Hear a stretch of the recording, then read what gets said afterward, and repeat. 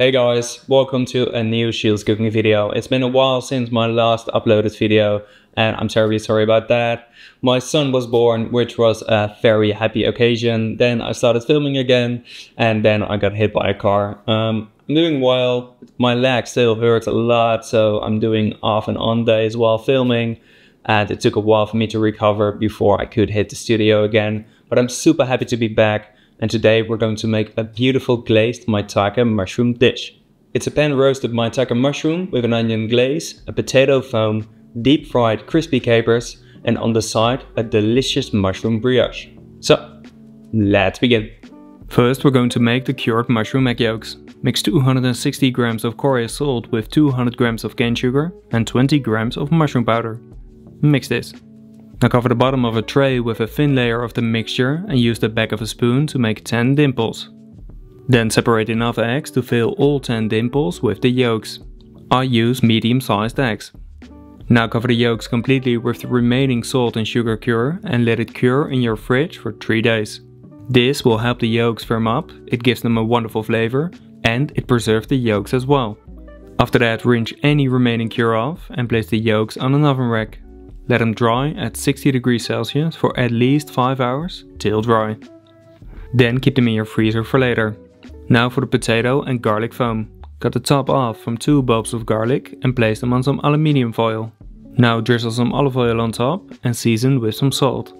Then wrap the garlic as tight as possible and bake them in an oven at 180 degrees Celsius for 1 hour. Meanwhile, cut 2 onions in half and clean them. Now chop them. In total you'll need 100 grams of chopped onion. Then add a drizzle of oil in a frying pan and glaze the chopped onions on a medium-low heat with 3 grams of salt. Beware that the onions don't color. Now take some waxy potatoes and peel them. You'll need 200 grams of clean potatoes.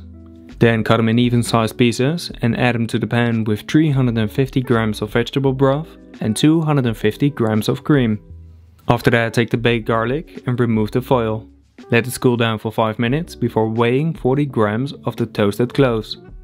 Add it to the pan and let it slowly reduce till the total weight is 550 grams. Once it has reduced enough, transfer it into a measuring cup or a blender and blend it till smooth. Really make sure that there are no more lumps, otherwise the siphon will be clogged. Now pour it into a siphon and charge it with 2 charges. Be sure to shake it well after each charge. Then keep it in your fridge for later. Now for the onion and Madeira glaze. Cut 5 sweet onions in half and clean them. Now chop them. Then add a drizzle of oil in a frying pan and caramelize the onions on a medium heat with 3 grams of salt. Stir it every now and then to prevent it from burning. Once the onions have a nice golden brown color, deglaze the pan with a liter of Madeira wine and also add 4 sprigs of thyme, a liter of vegetable broth and 6 cloves of garlic. Let this simmer on a low heat for at least 6 hours. After that, pass the broth through a fine sieve and use a small ladle to press out any liquid so you don't waste anything. Now when necessary, reduce the broth till you're happy with the flavor. Then mix half a tablespoon of potato starch with around 30 grams of water and while mixing, add it to the boiling broth to thicken it. Normally I always use xanthan gum to thicken my broths, but with a hot broth you can also use potato starch. I wouldn't recommend cornstarch. This will make a clear broth cloudy. Then keep it in your fridge for later. Now for the smoked oil. Take a small piece of coal and heat it up with a blowtorch. You could also use a piece of hot coal after barbecuing, but here I just heat it up especially for this recipe. Now pour 250 grams of a neutral oil in a metal pot. I use sunflower oil. Then take the glowing coal and quickly submerge it in the oil. Directly cover it with a lid and let the oil marinate for 2 hours. I do this outside. After that, remove the lid and pass the oil through a fine sieve that's lined with a kitchen paper to clarify it. The oil is great to use on its own or to use as a base for a mayonnaise. Now for the deep fried capers. Start by draining a jar of capers and let them dry for 5 minutes on a tray that's lined with a kitchen paper. Then add a small handful in a sieve and deep fry them at 210 degrees Celsius to make them puff up. Now continue deep frying them until no more bubbles form. This is a sign that they are crispy. Then spread them on the kitchen paper and let them dry for 1 more hour at 60 degrees Celsius to really ensure all the moisture has evaporated. Otherwise they might become soggy.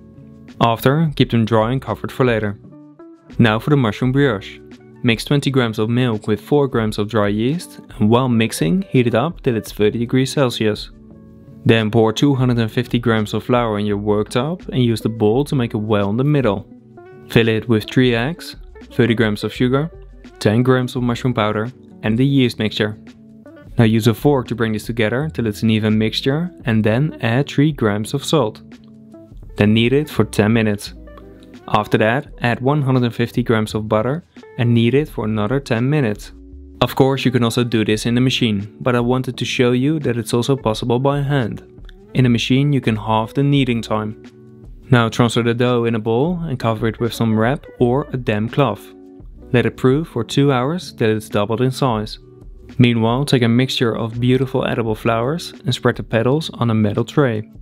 I use different colors of marigold and cornflowers. Let this completely dry at 60 degrees Celsius. After the dough has doubled in size, transfer it on your worktop and portion it into pieces that weigh 50 grams. I find that this is a good size for one person. Then make a little ball with your hand and use it to ball up the portioned dough. I made 2 bigger breads from 4 balls each and 4 single ones. The rings from the single ones I lined with some parchment paper. Now cover them once more and let the dough proof for 45 minutes till it has doubled in size. Then break 1 egg in a bowl and add 50 grams of milk. Mix this till smooth. Now add a thin layer of the egg mixture on the proofed brioche. I do this with a brush or a blend sprayer. Then sprinkle some flaky salt on top and bake them at 190 degrees Celsius for around 15 to 18 minutes till golden brown. Do the same with the single brioche breads.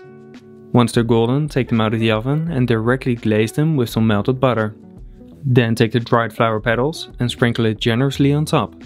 The melted butter will make the bread shine and it will act as a glue. Do the same with the single brioche breads.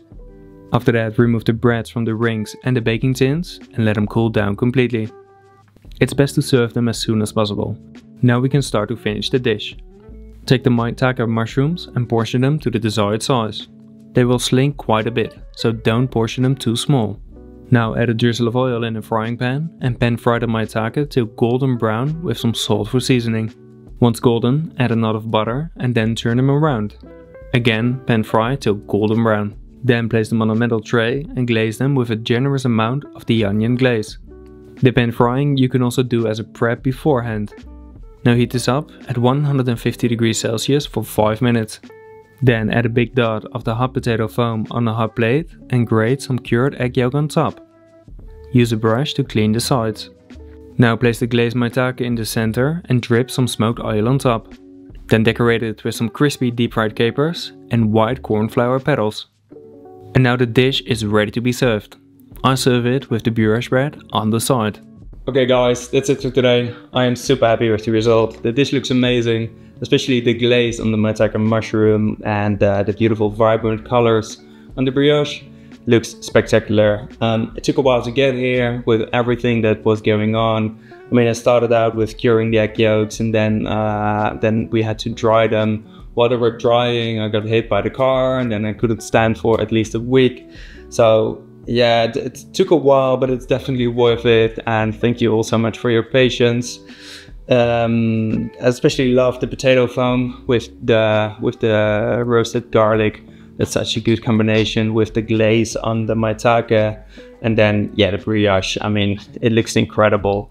Obviously, you don't need to do the flowers, but if you have so much flowers in the garden during the summer, you can just dry them and keep them in a little seal bag for during the winter season or autumn or spring season, and then just sprinkle them on top, and it really brings some vibrant colors during the dark days, let's say it like that.